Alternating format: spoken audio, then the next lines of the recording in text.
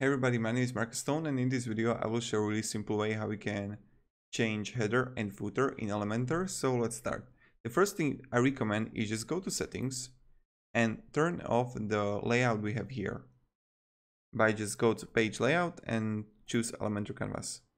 Right when you're going to do it, you will get rid of page title and also the menu. Now we don't have any footer and any header. So what you're going to do now is just go to Ctrl-Shift-L, just press this, or Mac Command-Shift-L. I am on Windows, so I'll press Ctrl-Shift-L. And first, let's add category, and let's write it header. And just like add what header you want. That's what I recommend. Let's add this one. And then I will also press again Ctrl-Shift-L. And in category, I'm going to add footer. And you can again choose which one you like this one here. Now, when we have it, I'm going to click on navigator and I will just take header and I'm going to put it way up. Then I will just change this text here. Okay, now let's go to top, and as we can see, we have ourselves a really good header. Now, the first one is that you can change the image here. The second one is that you can easily change the menu.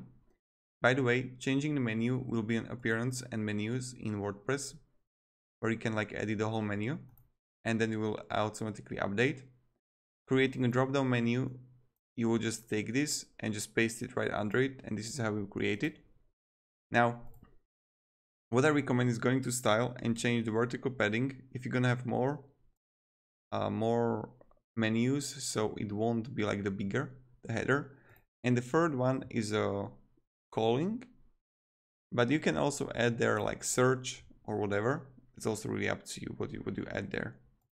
So I will just delete this one here and I will show you.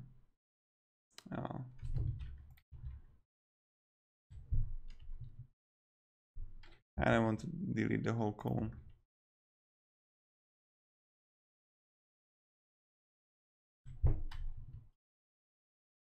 Oh, it's going to delete the whole column. Okay.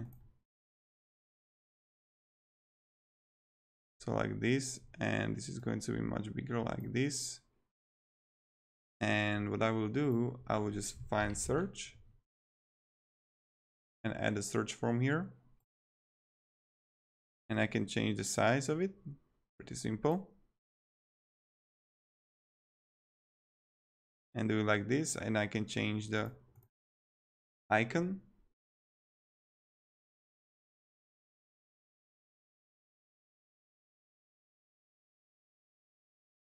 Like black, that's okay.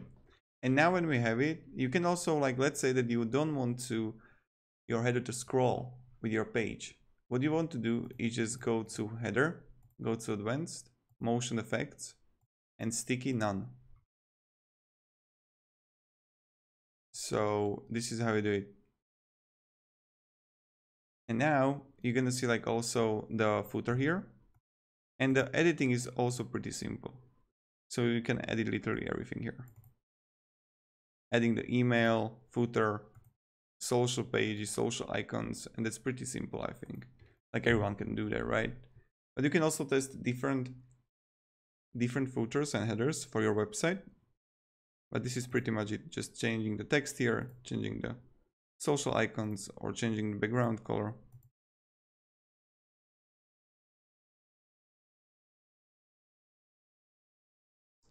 This section here, we see the color style is, you can really choose which color you want. So thank you everybody. If you have any questions, guys, ask me down below in comments. I'll be really happy to help you. And yeah, thank you, see ya, and goodbye.